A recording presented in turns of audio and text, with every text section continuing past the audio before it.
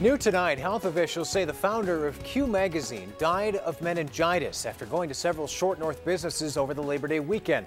Now a local meningitis survivor is speaking out, and she wants people to know how they can prevent this deadly disease. Fox 28's Jen French has her story. We're just thankful. Every birthday they have, we're just thankful that they're here. Samantha Bennett is a typical mom. No, pick up the ball. Married with 2 kids, she paints for a living. With sports or anything else, when I was growing up, I struggled with, keeping up with everybody else, but art was something that I actually stood out and I excelled. And she does it while missing several fingers. I had bacterial meningitis when I was 9 months old. When she heard a Pittsburgh man lost his life to the disease after he visited the Short North, she wanted to get the word out. A lot of people don't survive, or you don't hear about it as often. I think the important thing for a lot of people to know now is that there is a vaccine out there. She spent much of her youth undergoing reconstructive surgery.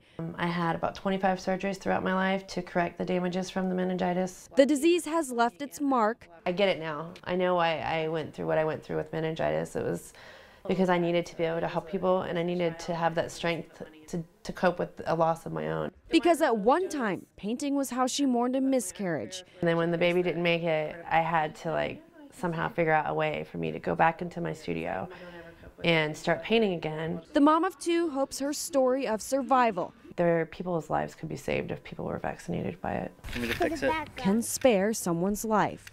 In Gahanna, Jen French, Fox 28 News. And anyone who had close contact with the man who lost his life to meningitis, 29-year-old Joe Christopher Cecchini, is advised to go to the emergency room or to contact the Columbus Public Health Department. That disease can be spread by sharing a glass or eating utensil, coughing or sneezing into the face of another person. Symptoms include high fever, stiff neck, rash, and fatigue.